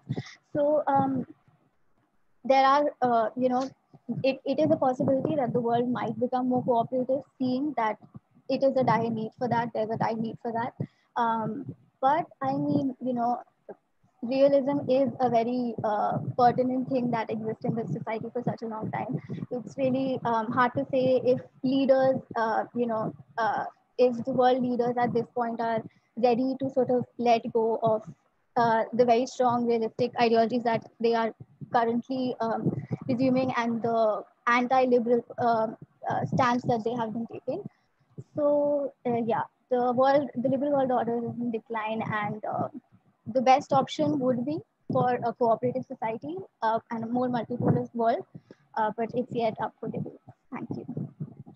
Thank you, Atika. That was very interesting presentation, and you really brought up some of the issues of the declining of the liberal world order. I think within each of the countries, you see, how, there is a decline of democracy in terms of when you see how the Bandh and everything is being clamped down and nobody can question, especially in the COVID-19 situation. I also, very interesting point regarding the multipolar world order.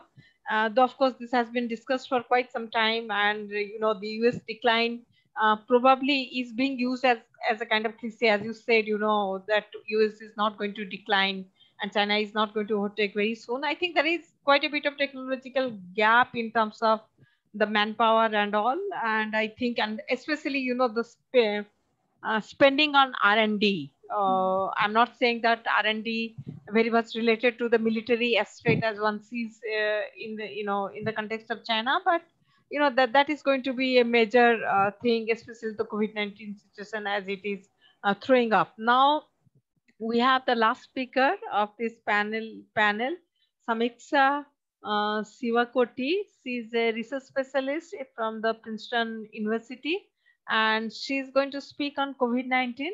And it's going to be very, very interesting because this is based on empirical study of using the New York Times and the Gap platform data. So over to you, Samiksha. Hello, everyone. Can you hear me? Yeah. 1 second. I'm going to try to share my screen.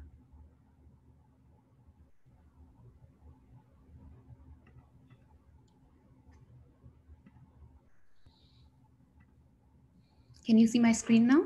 Yeah. Okay, so my research is focusing a bit on empirical aspect, but at the same time, it ties down to COVID-19. And when I say empirical, I've used some of the tools, but at the same time, the data that has been used is pretty much a lot of text. So I think this is a new and emerging field within social sciences, and I think it's a very important, but at the same time, it's also comes with its own, since it's so nascent, it comes with its own challenges and is still in a stage where a lot of things have to be improved as such. I'm a graduate student at Columbia University, and I also work at Princeton as a research staff. So to give the policy context for this study, even within the US, we saw a lot of variation in how this crisis was managed. And it created, obviously, a policy challenge across the world itself in terms of how the pandemic unfolded. But this is just to give you a sense of how within just one country, the policy responses have been so different. So the darker states are the states which show which state implemented this particular policy. Sorry. So here you will see variation in across states, across different policies. Here you can see that there was exemption on religious gatherings on certain states, but not in some of them. And this situation is obviously changed with time, but this is based on the end of March data. And one of the very interesting thing we can see in terms of the US is also how keeping firearms open has also been a part of COVID-19 discussions, because this has also created a rise in the sales of firearms. Even before the Black Lives Matter movement started in the US, there has been a tendency of increased firearm sellings, and this was tied down to how people felt more secure by the possession of a weapon. You can see how like even school closures by state varied. So this was kind of like seeing this kind of policy variation also was a motivation for the study. And this kind of ties down to specifically looking at text data and formal media and social media platform ties down to the previous speaker talking about how misinformation and fake news gets spread very easily. And even in the time of COVID-19, this was seen. So you can see how digital technologies, they hold a great promise for democracy, but it can also undermine democracy through how propaganda and false news get spread. And specifically in the context of social media algorithms, they have been a echo chamber in which public conversations get polluted and polarized. So this was a motivation for me to look at the text part of the data. So what I have done in terms of text is use some natural language processing methods. These are a bit technical terms, so I won't go into the detail of it. But when we look at certain corpuses within natural language processing, we can compare between two sets or multiple sets of documents or multiple sets of data sets. So in my case, what I looked at is I looked at text, which covered COVID from New York Times as one set of data set. The other set of data set was a GAB social platform data. And GAB is pretty much a social platform data, but it's for very right-wing, ultra-right user base in the US. So this is just a synopsis of what kind of data set I used. And this all was pretty much till the end of March. And when I looked at bigrams, which is basically up to 2 words which repeat a lot as important terms in the 2 data sets, these were the top 10 important bigrams I found for the New York Times set of articles. So you can see how the conversation from New York Times was very much about economic policy and how governors as well as politicians were responding to the crisis in terms of what kind of packages, what kind of policy. So the discussion is very generic in terms of, and this is basically the important terms that was highlighted by news articles that came in New York Times. So now moving further, when the GAB platform data, what was seen was a variation because with this data set, you can see how a lot of the terms point towards fake news, conspiracy theories, and also this whole rhetoric on how China is responsible for this virus, as well as how it's compared to common cold. One of the terms that you can see is colloidal silver. I wasn't aware of this term until this came up here, and I looked into it, and basically, it's a fake remedy that has been sold. And also in terms of the word clouds that I played around with, was able to show me how the conversations in the right-wing media platform is a lot focusing on China. So just to give you a sense of the GAB platform and how discussions are happening in the GAB platform, these are some of the examples. So it's very outrageous, very ultra-right, and a lot of fake news. So it's also giving us a space, a safe haven for very like hate crimes, and these kind of discussions happen where in platforms like this. So you can see how coronavirus being a bioweapon and made in a lab was a part of the discussion, how it's come from filthy backward societies and is an outcome of globalism, from it being a source of being bat soup, and how it's also promoting a lot of hatred towards the Chinese people. And you can also see how fake remedies such as colloidal silver is selling for almost $80 or more, and people are able to buy these kind of products, which are definitely not proven medicines. And another tool that I was able to use is called named entity extraction, in which an automated algorithm is able to produce what kind of entities are in each sets of this corpus. So for New York Times, you can see more of the politician, such as Andrew Cuomo, who is the governor of New York, Donald Trump, Joe Biden, Boris Johnson, these came up. But for interesting part for me was to see how Bill Gates comes in the top entity as of discussion in the GAP platform data. And this comes from the fact that Bill Gates has become the center of right-wing conspiracy theories, as he has been called as being the person who created COVID. Alex Jones, again, is the person who was selling a lot of these coronavirus fake cures. So these are some more other tools that I played around with in terms of the natural language processing tools. And this, for instance, shows how similar these data sets were, and they were about 50% similar. Also, the readability measure is one of the tools which we can use. And the fact that GAP data has a higher score just means that it's easier to read. And so this probably also hints towards how it is focusing on people who understand certain language structures better or so. But this is still something that's needs more research and discussion, and is a more, as I said, a nascent field of natural language processing. However, we could also do something called topic modeling by putting in a bunch of text and see what kind of topics we receive.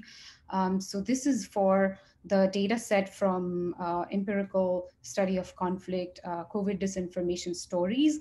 And this also gives us a sense of, for the COVID disinformation stories, these were a lot of the topics that come up in disinformation stories, which is a lot of fake cures and remedies, and people promoting a lot of fake news. And what I want to also show is spread of fake news on social media is not just limited to the pandemic, as we were discussing on with previous panelists, that I could also look into the similar thing using US elections of 2016, where we have data sets produced by BuzzFeed and PolitiFact sites, which have been labeled as fake or not fake. And in this, what was seen is certain topics pertaining to Hillary Clinton came up more on the fake category. So that's what I wanted to highlight. Like you can see here, topic 10, for instance, is here on the fake category. And that's relating to the Clinton Health Access Initiative and this theory that they gave watered down HIV/AIDS medicines to people in Africa. So this was some kind of fake news that was circulating during that time to undermine the candidate running. And so this kind of also hints towards how fake news is used to target political opponents. Even in the PolitiFact data set, this was seen how certain topics were fake, more skewed towards Clinton compared to the opposite candidate.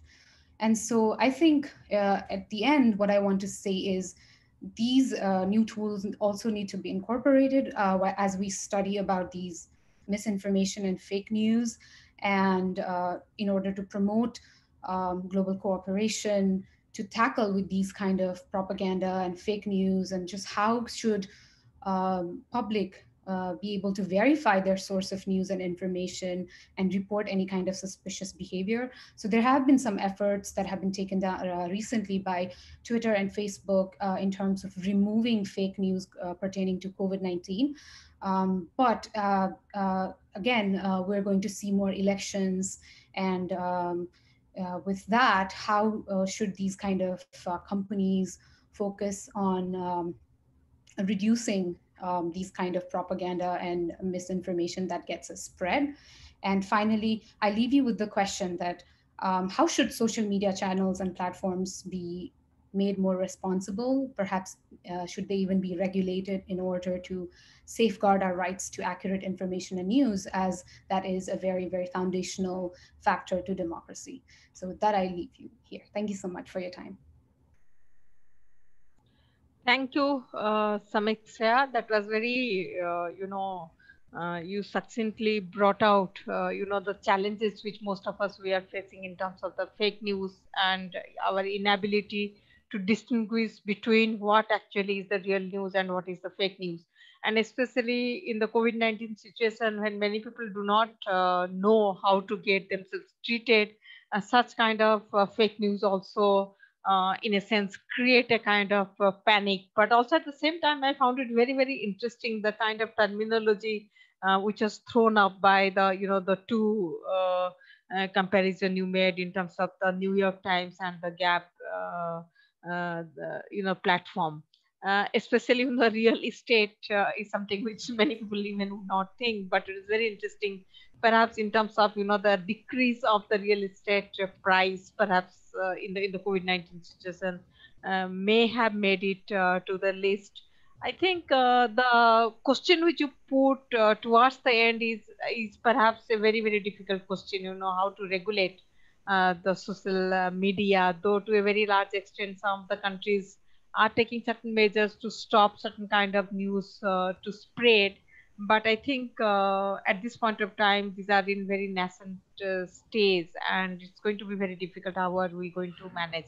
Now, taking into account, I think we have nearly 15 minutes.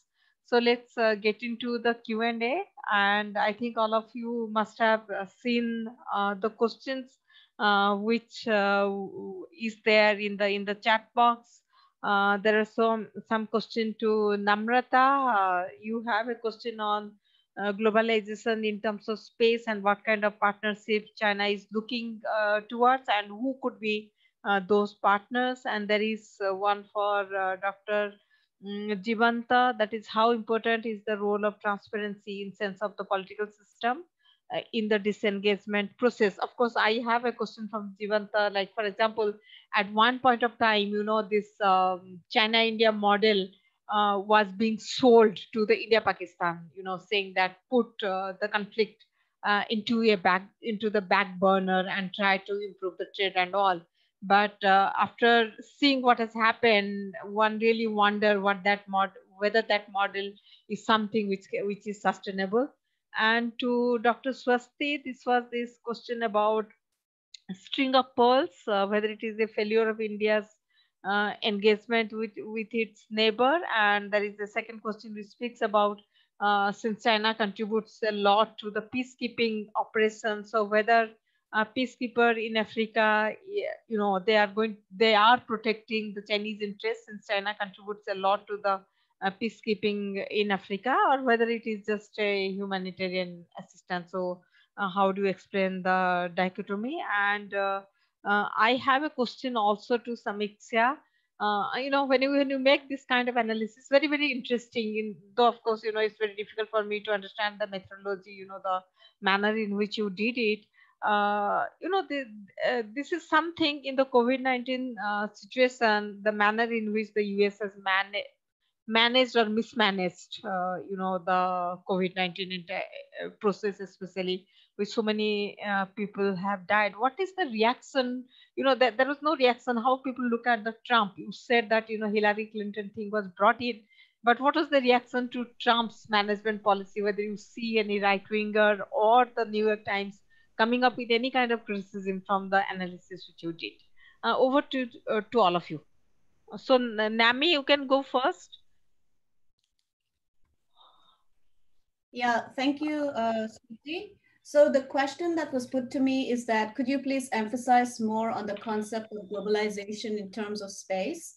What are the kinds of partnership China is looking at towards, and with which nations? So yeah, space is actually what globalization is about. So as I said, the fact that we are able to use virtual world, we are able to compress space and time, the fact that I am across oceans in the world and I'm able to speak to you without much latency is because of space-based support systems. So globalization, by which in definition means the compression of time and space, outer space plays the most critical role.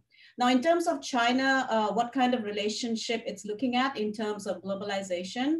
So Chinese space policymakers, especially those who I've interviewed in my field trip to China, were about looking at space as a global common. And so interestingly, they were offering their permanent space station, which they are launching next year to the world. They signed an MOU with the United Nations Office on Outer Space Affairs, in which they offered their space station to anyone, any university or nation that would want to send their science program. Now, remember, it's important to realize that China and the US cannot have any kind of space cooperation. It is banned by a congressional legislation. And so my argument has been that that actually has led to China developing its indigenous capacity in space. And the first time that capacity became very clear to the US was that when it landed on the far side of the moon. And this actually challenged the US arguments that I hear here. I live in the US, and these arguments are very common, that China is just following US, is just copying US technology, or is using Russian technology. But actually, Russia never landed on the far side of the moon. And that was when the Chinese space scientists actually demonstrated a new technology, and that actually awakened the US to China's capability. Now, in terms of partnership, China has very strong relationship with Russia. Historically, Russia had helped China in its space program. It is looking for partnership with countries along the Belt and Road Initiative. It launched a satellite, as you know, for Pakistan. It wants to help Bangladesh in terms of launch of its own satellite system, Sri Lanka. So it's very, very strong in terms of South Asia, and also offering its Baidu navigation network to Southeast Asia. So China actually is pretty much ahead in terms of offering its space systems to countries in Africa. But what is interesting is that it locates that particular cooperation within the Belt and Road Initiative. As you know, today, China even has a health Silk Road in which it's offering its COVID-19 cooperation to the world based on space systems. So, and it using health apps that are connected to space. So it's actually very much ahead. I'll finally end by, because Smruti, you raised some interesting points, and I thought it will be important to respond for the purpose of a general conversation.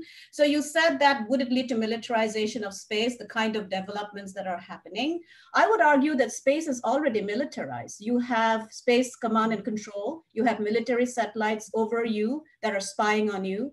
You have ASAT weapons that have been tested by US, Russia, China, and India. I think the key question today is not militarization, but weaponization.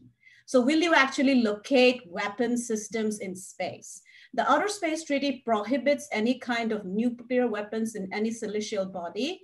And I think that is where the concern is, that would it lead, because of the establishment of new space forces and the sudden rise of space is an important component of who a country is, could it lead to some kind of bases on the moon, for example? But you know, you have the Outer Space Treaty that actually does not allow that. So we do have a legal system in place. Now, the last point that I would want to make is that there is this assumption that China is very much behind the US in terms of technology. But actually, statistics does not support that kind of argument. And especially in terms of very future technologies like artificial intelligence, robotics, quantum, China is ahead today. The National Science Foundation data that I use actually pointed out in 2018, 2019, that even when it came to research and development, R&D, China spends about $409 billion, second to the US, who is not even in a 500 billion category, but 496 billion. So you can see that China is actually a very strong second. And I think where we have to be concerned, and actually for that, we need to look at more Chinese sources, as Dr. Swati Rao was mentioning, that you need to understand China and what it's doing internally. So even when you look at the kind of focus that China has today, you would be surprised to know that Chinese peer-reviewed articles on science and math have overtaken the US, according to the National Science Foundation. And they're cited more in the world. So you can see where China is going. It's using its technological developments to actually create influence, create conditions for its legitimacy. And when President Xi became president in 2013, I was listening Let me wind up first. Yeah, I will. And so when I was listening to that speech, the China Dream speech, I think President Xi very clearly articulated 3 core areas. One is innovation, second is technology, and 3 is space. So you can see that China is actually following that particular strategic game plan that he offered in 2013. So I'll end there. Thank you. Thank you, Namrata. I think each one of you, if you can take 3 minutes, I don't want to, wind up. I have already done that. Now next is Dr. Swasti Rao, and after that Jivanta, and last is Samitsya. Sorry, Samithya is being last because he presented last. Dr. Smruti, I have a Yeah. few questions. I have two questions, so I'd be answering probably later. Is that okay? Okay. That's be very quick, please. Right, If you don't Yeah, mind. sure. So that, yeah. So shall I begin answering my Yeah. questions? Okay, all right, okay. Thank you for the questions. I think what I'll do is that I will try to be very brief. The first question that was asked to me was about the United Nations peacekeeping and the Chinese role in it. Which is rightly pointed out, that China is also, like the largest aid giver to United Nations peacekeeping, and then also sends troops, which is quite unique because generally you have a North and South divide, okay, in United Nations peacekeeping, budgeting, and troop sending. So, with respect to your specific question, if I can be very short, you see, I get it. What you mean to ask me is that China has considerable presence in Africa. Chinese peacekeepers, about 1,000 peacekeepers are in South Sudan, and which is East Africa. And then there are also other missions which are happening in Congo, which is Central Africa. Liberia is far West Africa. Mali is also West Africa.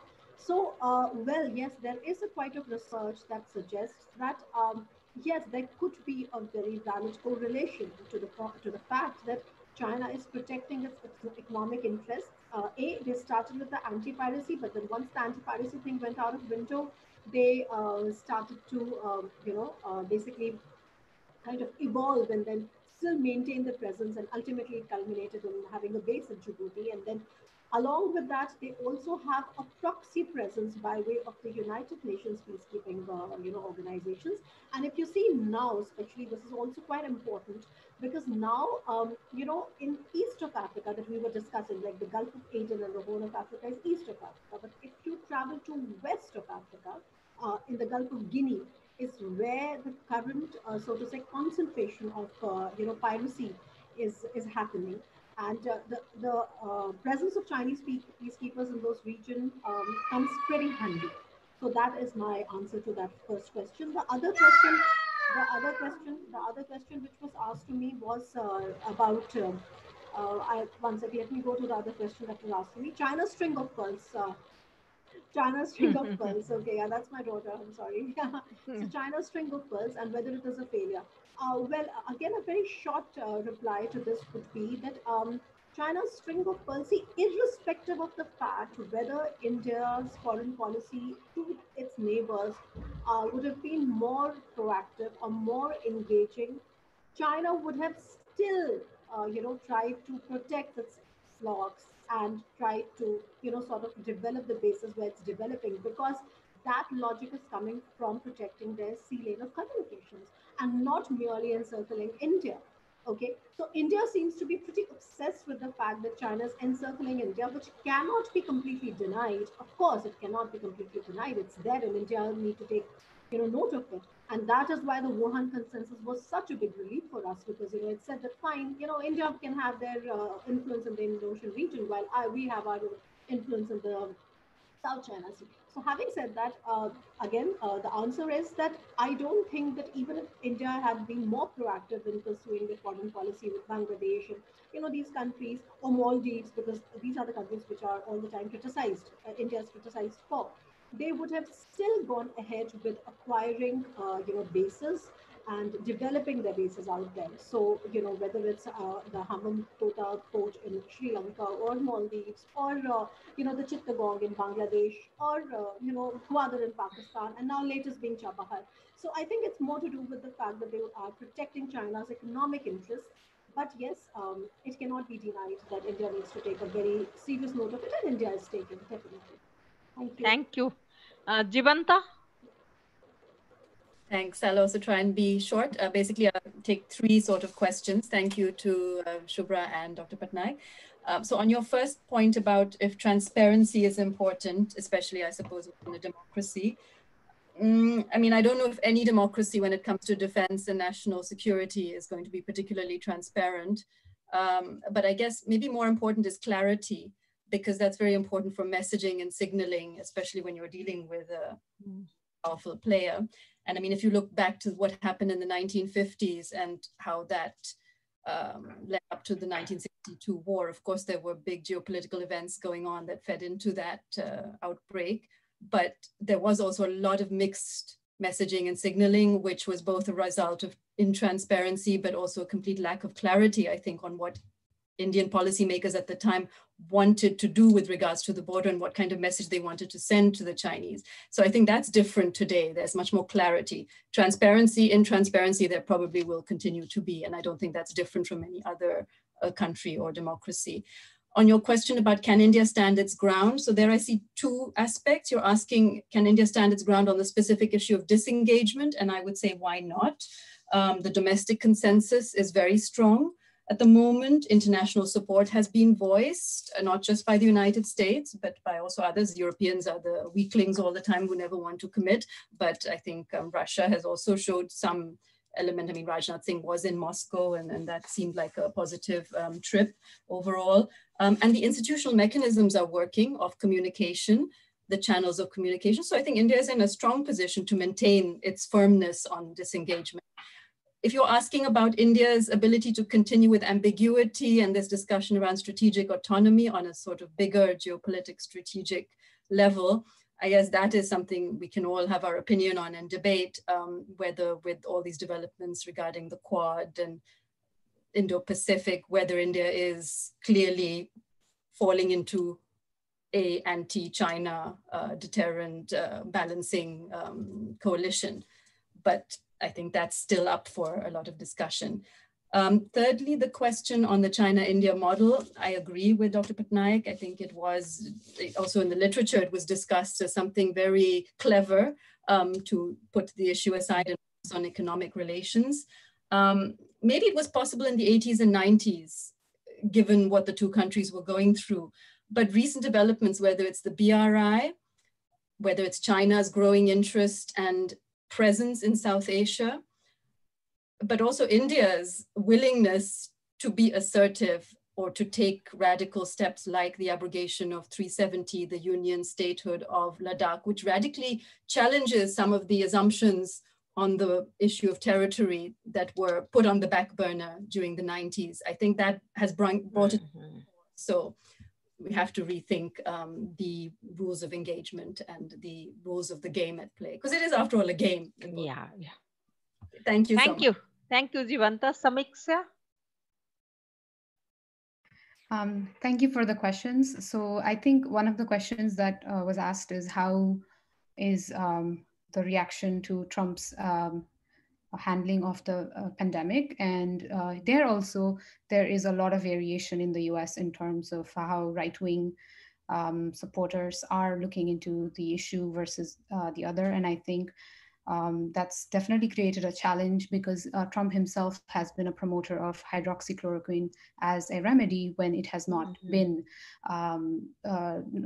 approved.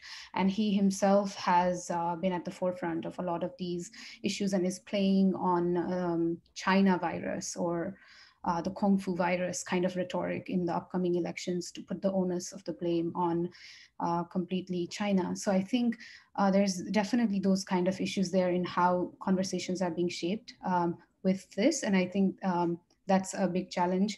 And also with right-wing supporters, recently there was also this issue of how mask kills or mask is not something that they want to use. So this again comes down to the issue of like, where do you draw the line between personal freedom versus responsibility towards your community? So I think this is a very big challenge in the context of the US right now, and definitely something that needs a lot of thinking into. And with that, the other question that was posed to me was, how do we look into these spread of misinformation in areas which may not be equipped with technology?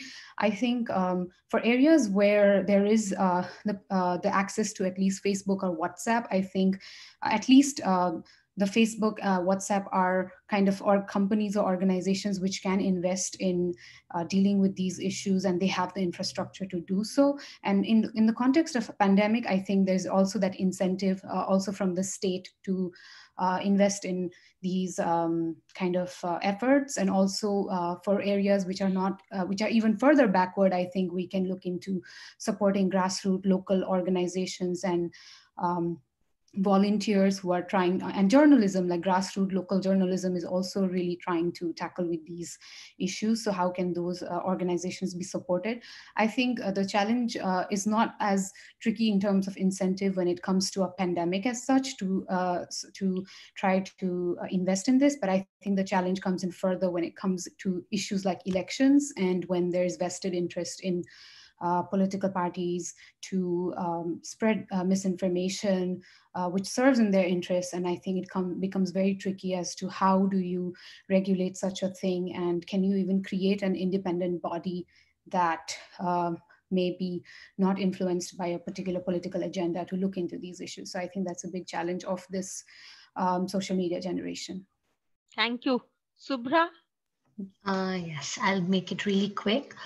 I had this question which said that if the trickle down effect from the West would actually have an impact on India with respect to its stand on the nuclear norms, I do not agree with it, because it's not the belief in the arms control, but rather the belief in the other side getting hold of arms that really governs the norms order. In fact, India has been kind of fighting this norms order from the times when it was against NPT to being in favor of NPT. And the external factors have really never affected the Indian stand on the norms. It's also interesting to know that the American physicist Oppenheimer used to consult Gita before taking decisions. So India has had a very different kind of impact on the norms order, even when it wasn't there in the global map. Second, with respect to non-state actors, which Smruti had pointed out, I personally have issues in the way they are dealt with, not only in the nuclear weapons scenario, even if in general, because the states are not ready to cooperate with each other due to the fear of public shaming. That's why we don't have strict mechanisms to kind of control them. If there are whistleblowers, they'll be kidnapped, murdered, transported to other places. So non-state actors are definitely a problem for me. But I'm still an optimist. I don't think nuclear weapons are for use. They're more for political leverage, and I'm going to wind up there. Thank you. Atika, are you there? Yes, ma'am. Yes, ma'am. Yeah, there is a question for you. Yeah. So the first half of the question, very briefly, it's as I mentioned in my paper also, the liberal order has always been very problematic, and it has always been hierarchical. So when the idea behind this was formed, it was very evident that the powers that had designed the very idea designed it in a way that the benefits would be reaping more benefits than the other states. It was never equal. It was based on that premise, but it was never equal. So that it was always very hierarchical, and that is why the problem of underdeveloped countries that you have mentioned. Secondly, yes, China has usurped. China has definitely second part of the question. China has definitely gained massive influence in the global arena, and that's a very true fact. And but however, that also has a lot to do with the fact that globally many countries have also lost trust in the US. So it has worked in addition to that. And apart from that, there's also the fact that what China has done in gaining its influence. It has provided countries with opportunities, and its strategy has been outward, while US's recent strategy can be seen as moving more inward, more domestic, which has obviously created this sort of division in obviously creating more mistrust and the things that have been happening within the country. So the one lesson that the West can learn from from China as of its practices of the debt trap policy and everything, I think one would be that it needs to remember that the very premise was based on the fact of cooperation and the support from different countries and more states. You cannot survive in the world by being yourself. Yes, US is a very strong power. Yes, it has the resources and the military capability and the economy, but it cannot stand up against the whole world. It needs the support, and that is what China has been doing. It has been trying to gain support. Yes, the many countries that it has gained support from are not heavily, like they're not really highly developed countries. But yes, I think the one lesson that not to learn but to remember for the US is to gain the idea of cooperation and supporting each other in that idea back. Thank you. Thank you so much. I think, I would like to thank each of the panelists and and I was very happy in terms of the kind of, topic which we were discussing today, very, very educative as far as I am concerned. And good night to some of us who are in this part of the world, and good day to some of others who are not in this part of the world. Thank you, Pramod. Thank you so much. And it is really wonderful to have all of you in this panel. Bye-bye. Good night. Thank you so much, Dr. Smruti, for helping us moderate the session. With this, we have come to an end of the session, and I express my gratitude to moderators, paper presenters, and participants without whom this virtual summit would not have been possible. And we hope to see you at our other events too. And thank you so much for being a part of it. Thank you.